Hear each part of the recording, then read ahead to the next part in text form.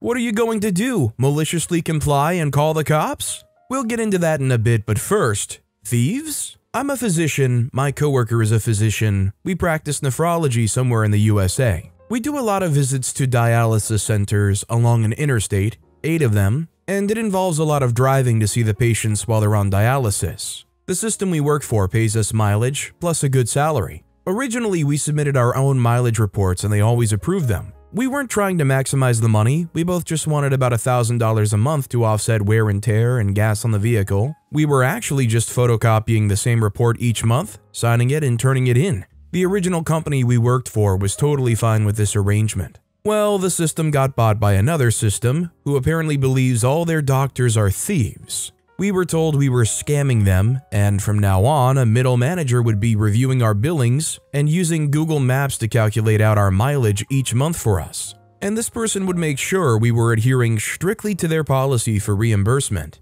Starts from the office each day no matter where you started from. Doesn't pay you to drive out somewhere if you didn't see a patient but just went to sign forms for nurses and other stupidity. Now, I don't like being accused of thievery, especially when I was sure we'd been underbilling for the mileage just to keep things easy and simple. These people don't know me, but I had an Excel sheet with all my patients, their clinics, and a schedule to drive out to them and see them all in as little time and mileage as possible. It was really efficient, so I dove into their travel policy and reconfigured my schedule, not to minimize mileage, but within their policy, to maximize it. As a bonus, the new schedule actually has me home each day for lunch on days I do dialysis rounds, so it saved me a little bit of money and improved my mood. For example, since they started from the office and ended from the office no matter where you actually start and end, I start my day at the one close to my house but far from the office, and end my day at the one on the other side of town by my girlfriend's house, where I'd usually hang out after work anyway. Midday, I'd go home for lunch, get a nap or nooner, and then see a couple people in town so I'd get paid to drive back, and then head out for the regular visits that day. Altogether, my average mileage, far from being less like they expected, is actually 90% greater. And on top of this, they're paying this middle manager to deep dive into all our billing to examine the locations and compile the report. She said just to do our 2, it takes almost 8 hours, an expense they never had before. I mean, I get it, corporation or company wants to try to save money wherever possible. They always want to bring costs down and profits up. But if you rock the boat in an otherwise well-functioning system and ultimately start trying to nickel and dime the people that are carrying your work, you definitely have a chance to upset them, and any niceties they'd been affording you up to this point, at least if I were in that position, they'd become probably a lot less frequent. I mean, you're only really going to have that loyalty when you perceive that it's worthwhile, right? Also, hi, I'm Steven, and if you guys enjoy awesome stories of malicious compliance, why not hit those like and subscribe buttons down below? That said, our next story is, the boss wants me to stand in the corner? Okay. Years ago, I was a photographer at a major theme park and worked with the characters on an almost daily basis. Our famous character is a mouse that owns the whole park.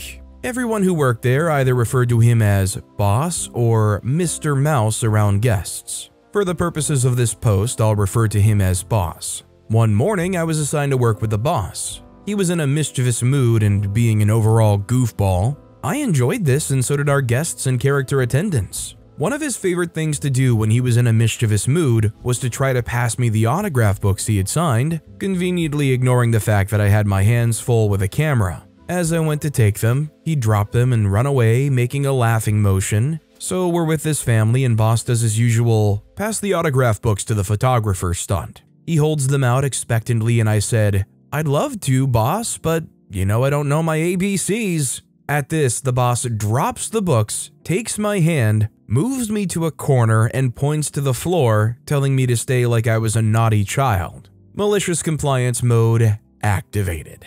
Okay, I guess I'm grounded, I said, pouting. Everyone at this point is howling with laughter, even our head manager Diane, who had stepped in to watch. So boss continues his interaction with the family. Now at the end of the session, we have the family pose with the character. So boss gets everyone together and poses with the popular ta-da, except there's no photographer. After a moment, the boss motions to the family to wait and stomps over to my corner. I'm fighting back a grin at this point as he turns me around, points to my camera, and then held his hands up as if to say, "What gives?" "Boss, you told me I'm grounded, remember?" I said with a sweet, innocent smile. It's at this point Diane pipes in with, "That you did, Mr. Mouse." Boss playfully drags me back to my spot and poses again. We get the photo and send the family on their way. Diane stepped out with them and offered to send them through again to get more pictures because I didn't take many on account of me being grounded. The family accepted, although the dad, who had tears in his eyes at this point,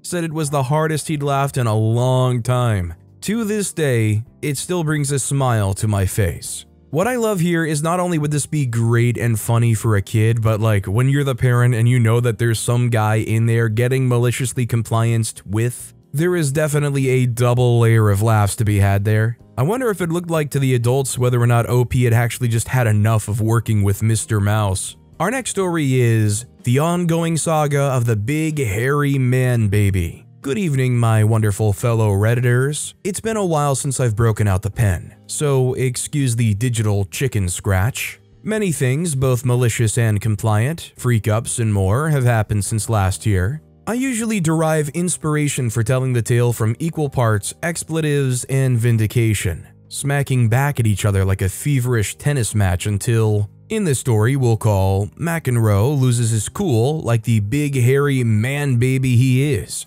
In fact, I just changed the title from "I don't want two mediums, give me a dang large" to this very moniker. I run a drive-thru in Phoenix, Arizona, nestled between cacti and palm trees. We'll call my square burgered joint Mendy's. Around 70% of our customers have been here before, or at least used the exact same credit card, and we really get to know our customers. They get to know us as well. One of these customers, Big Hairy Man Baby, or BHMB for short, is in one of his argumentative moods again as he orders his large chocolate frosty. 15 minutes before we close up shop and continue cleaning the store. We shut down the frosty machine an hour before close most nights because we try to get out of Dodge before 2 a.m. We all need the overtime and would love to stay and get paid $22.50 hourly, but we're strongly encouraged to start the cleaning processes as things wind down. So that's what we do. We like hours, so we make it boss happy. We also know we have many late night frosty eaters, so we make them ahead of time and put them in the freezer. Many of them. We make them mediums mostly and a couple large and small. We usually have some to take home at night. So when he orders his large frosty, I gently explain that all we have is medium and I can give him 2 mediums, which adds to about 1.25 large ones, and explain that he'd be getting more frosty and I would just charge him for the large. He adamantly clapped back at me with the fury of 1,000 low-stakes issues, slathered with swears, riddled with rudeness. "What the freak is wrong with you people? I'm here every freaking day, give me a large." I'll save you the rest of his rhetoric and simply enter malicious compliance. We hadn't pre-made larges, but we did happen to just turn off the frosty machine within the last hour, and it's been too busy to start cleaning it. I knew the second he demanded a kegs that it would be liquidy. Well, literally liquid. Low-quality garbage I wouldn't feed my dog, not just because chocolate kills. The large cup filled so quickly that I couldn't even fold my hands together menacingly as I hovered over my concoction of disappointment. Big Hairy Man Baby gets to the window, chooses some more choice words to the tune of, "That's what I freaking thought," pays the dough and takes his disgust off into the moonlight. I wish I could see this guy's face as he ate or drank his dessert, but all that chest hair was in the way.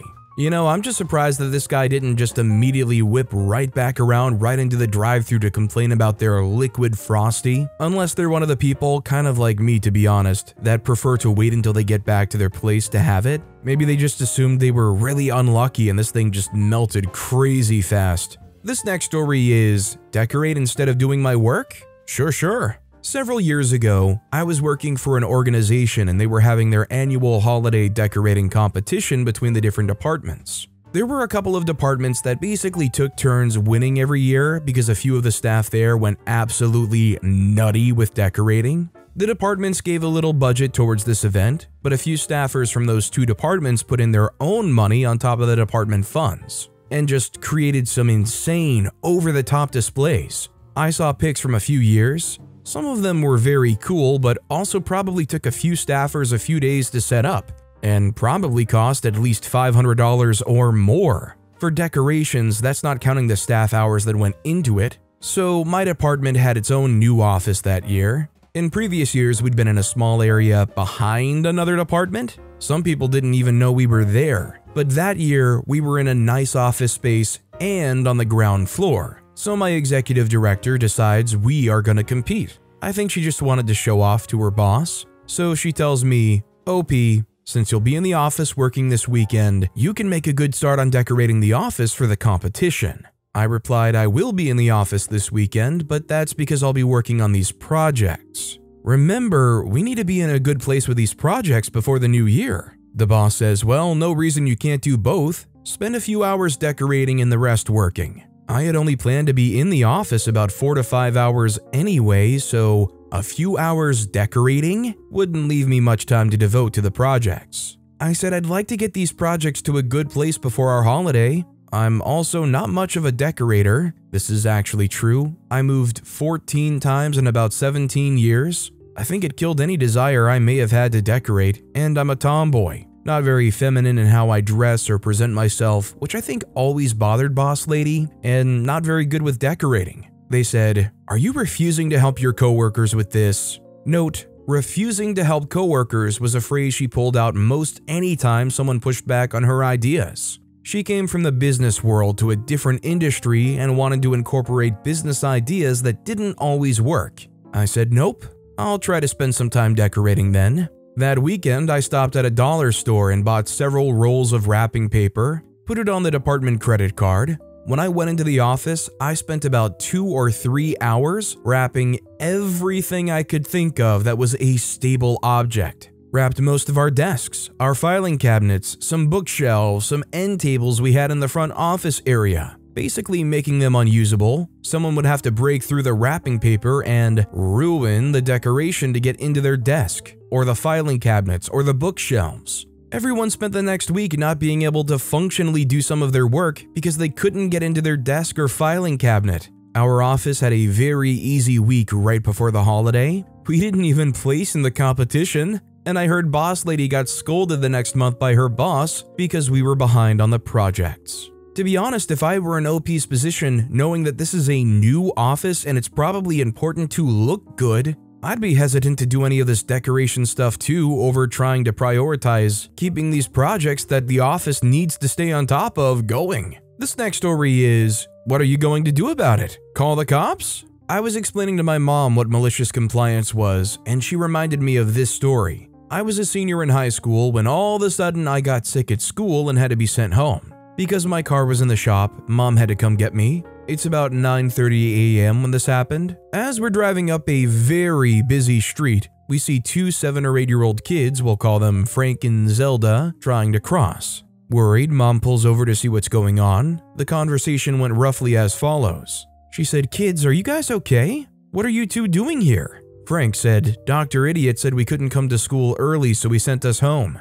Now, mom is very familiar with Dr. Idiot. He was the principal of the elementary school my younger brother was attending at the time. My brother Mark was going through some behavioral issues at the time, and mom was commonly called to the office, to the point that they were on a first-name basis. Not that he allowed her to use his first name because, "I have a doctorate in education, so it's Dr. Idiot." So, in other words, he was an entitled idiot. There was a gas station 10 feet away, so mom tells Frank and Zelda to meet us there. We pulled in, got some water for the kids as it was a hot day, and mom calls Dr. Idiot's cell phone. Again, the conversation went roughly as follows. "This is Dr. Idiot." Mom said, "Hi, this is Mark's mom. I have 2 kids here named Frank and Zelda, and they say they were sent home early." Idiot says yes, their parents dropped them off at 6 a.m. because they had to work. Something about mandatory overtime. Of course, we're not a daycare, so I just told the kids to go home and wait for the bus. Mom said, "Are you kidding me? We're 5 miles away from the school. They walked all that way. It's a wonder they weren't hit by a car or kidnapped." Idiot said, "What are you going to do about it? Call the cops?" Click. Mom was absolutely floored, but she decided to give Dr. Idiot a nice dose of reality. At the time, we lived in a small town. How small? So small that sometimes the chief of police would have to walk the beat. In that day, he happened to be a block or so away from the gas station. When he got the call, he arrived, got the whole story from not only Frank and Zelda, but from Mom and me, and being a father of 2 elementary-aged kids himself, he was ticked. He looked at Mom and said, "It's time I had some words with Dr. Idiot." The chief of police drove Frank and Zelda to the school in the squad car, which they were super excited about, personally escorted them to their class, and then marched to Dr. Idiot's office and proceeded to tear him a new behind, telling Dr. Idiot that he'd helped the parents press charges on him for child endangerment, among other things. From that day on, Dr. Idiot allowed Frank and Zelda to be at school early on the days their parents had mandatory overtime. Update: so I got some details from Mom about why Frank and Zelda were just dropped off at school. Their aunt works at the elementary school and had agreed to watch them until school started a couple of hours later. She wasn't on the clock. Frank and Zelda didn't live in a good part of town, and their parents, understandably, didn't feel their kids would be safe if they were alone. If Dr. Idiot had driven them home to wait for the bus, it wouldn't have gotten on the chief of police's nerves. I mean, fundamentally, he should not have done that for sure, 100%. At the same time, it's not fair on the principal and the school to have these kids dropped off when it's just inconvenient for the parents. And if the whole aunt update part was true, why weren't they any factor in the story at all? But with that being said, that's all the time we have for today. Now, if you want to hear another absolutely awesome malicious compliance story, check out that video on the left. Or if you missed my latest video, check out that video on the right. That said, I'll see you all next time with some more stories.